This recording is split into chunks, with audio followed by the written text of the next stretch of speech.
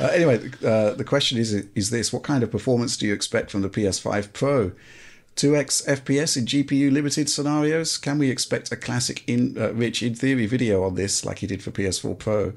Now, when everybody seems to align regarding the specs, I guess I could do a video on that, right? I mean, we kind of Yeah. know that it's got 60 CUs out of 64 on the die. What we don't know is the secret source. There was that, the whole checkerboarding hardware that went into 4 Pro.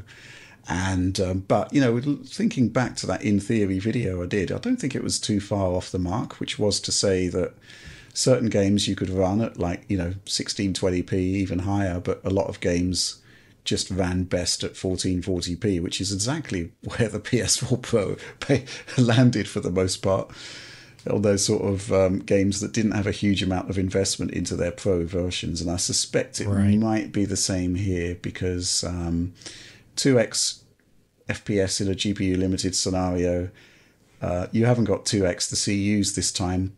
You might get a boost to the clock speeds, but I think it may well be down to the secret source and whether this upscaling solution that Sony is allegedly doing actually pans out.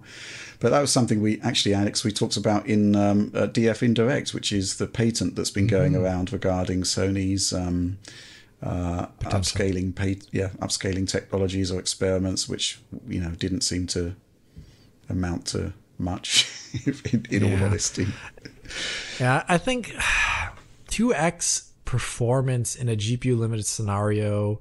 The reason why I don't like saying that always is because, like you said, not every aspect of the chip is going to be 2x better. Most No, likely, memory right? bandwidth certainly won't be. Yeah, that's the one thing that I immediately thought of. Like, not every case is so.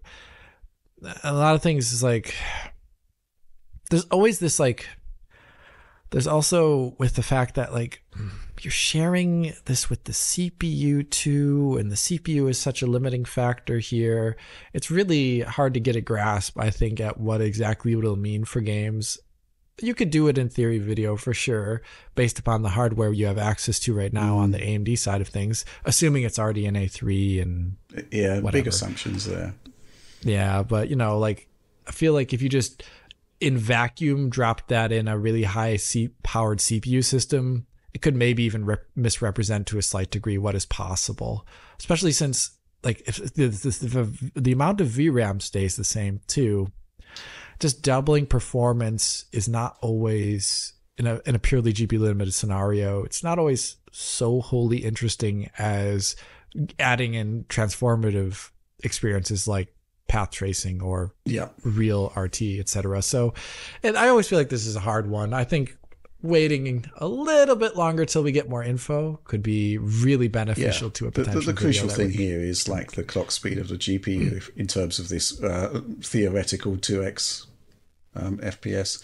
John, what would you actually want from a PS5 Pro? Because there's, it's kind of thin pickings, really. There's no display upgrade that really warrants it. But at the same time, we are seeing some distressingly low resolutions on current generation games targeting 60 FPS. Well, that's just it, isn't it? The resolution numbers, especially as Unreal Engine 5 starts to become used more frequently, they're worryingly low. And it does have an impact on image quality, even at a reasonable distance. And I think that I'm hoping at least that something like the PS5 Pro can kind of come along and hopefully clean that stuff up, maybe smooth out some of the rough edges in performance, given that developers will still be targeting the older machines. That should lead to a smoother, better experience all around for PS5 Pro, rather than any sort of like meaningful, gigantic visual difference. It's basically just like swapping a new GPU in your PC, which I think at this point we're kind of okay enough with that model. Yeah.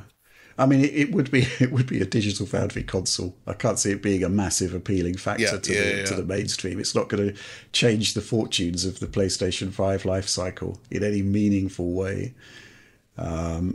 Because it is just obviously the games will look better, but it is an iterative upgrade, more so I think than the PS4 Pro was, because there was a legitimate target display that was meaningfully better than what was already out there. But like in terms of, so the interesting thing is in terms of like if I were advising someone to make a PC build and they had like a like let's say a Radeon RX 6700 and they wanted to get like a 7800 XT, I would advise them against it. I would say wait a little bit longer or get a different brand of GPU at that point. You know what I mean? Like to get like a revelatory difference for the amount of money you're expanding like there. I don't know. That's just me. Okay.